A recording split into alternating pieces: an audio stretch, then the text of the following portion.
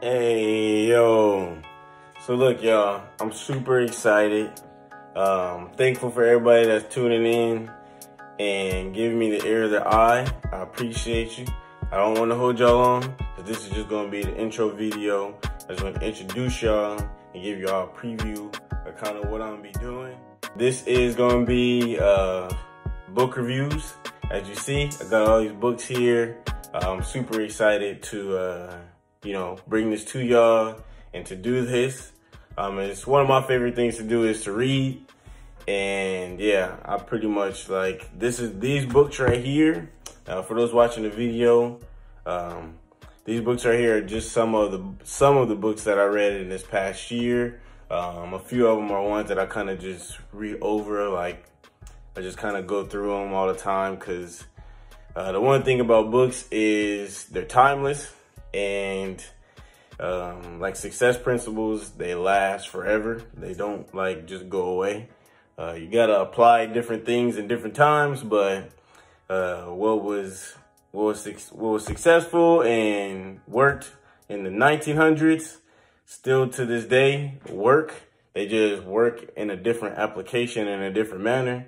So yeah, with that being said, like I said, I'm just gonna be doing book reviews, bringing some of my favorite books to y'all, breaking them down, giving y'all like the authors, what the authors are about, what the book's about. Yeah, like the purpose of the book, like the kind of like some of the top gems of the book. Just kind of just an overall kind of like synopsis and summary of the books, and just kind of what they mean to me, why y'all should read it if you haven't already read it or don't know about it. And yeah, just sharing that knowledge and hopefully open up the conversation and, opening up like, your mind to, maybe diving into the book or, the subject matters at hand. Like one of my favorite books that I feel like everybody needs to read is The Secret, China Study, Black Labor, White Wealth, and The 7 Habits of Highly Effective People. Those are just some of my favorite ones. The China Study, just because of a lot of reasons, but mainly just it breaks down, kind of debunks a lot of stuff, gives scientific fact into like a lot of nutrition and things. And yeah, and then The Secret is just, it's good. Has a lot of stuff in there. When I get to this book, I'll give y'all the juice of that, the sauce of that book. But yeah, first book I'm gonna actually go into though is Kobe Bryant's Mamba Mentality book. It's a good book. I'm gonna break that one down for y'all. That's gonna be the start of the many book reviews that I do, and I'm excited to bring it. And like I said, I just hope I can spark the conversation, open up minds, and just, get people to start reading more. Hopefully start a book club, goals. But yeah, seriously though, that's just one of my big things is, getting people to read. And you don't have to necessarily get a hard copy. That's another thing that I know, like, for most people that like I talk to, kind of have conversations with, is, the hard thing for them is staying in tune with a book, like having the book. Because I know, at some point, I didn't like reading because of what school did. So like you don't want to pop open a book. Like you ain't getting no AR points, so why read? But no, got off on a tangent there, but there's audiobooks and then there's ebooks too. So you have many different reasons why. So like you can read a book without actually have to have the actual book and read it. My thing is I eventually have to get the hard copy because I like to doodle, make notes, all that good stuff. And with like the ebooks, you can't necessarily do that. You can grab a notebook and do that. And then like with audiobooks, you can like grab stuff and do that. But I'm a visual and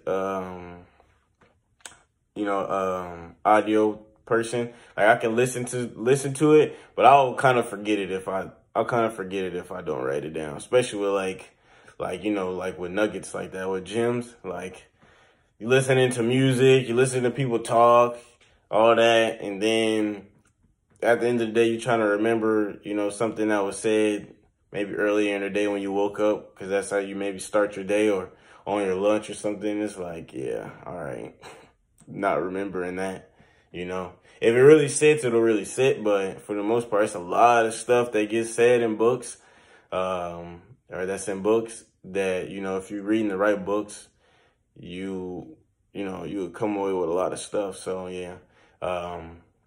Yeah. Like I said, didn't want to hold y'all long. We 6 minutes in, and this, like I said, just the intro. And I appreciate y'all who do make it to this point. We're going to keep rocking. Kobe Mama Mentality book is coming up this, soon. First one. So, yeah, like I said, if you like a book, interested in a book, I get all my books from Barnes & Nobles and Amazon for the most part. There's a lot of places you can get them, but like I said, Barnes & Nobles is my spot that I go to, and the Amazon usually has everything you need. Originally a bookstore, so yeah, I usually go to those two.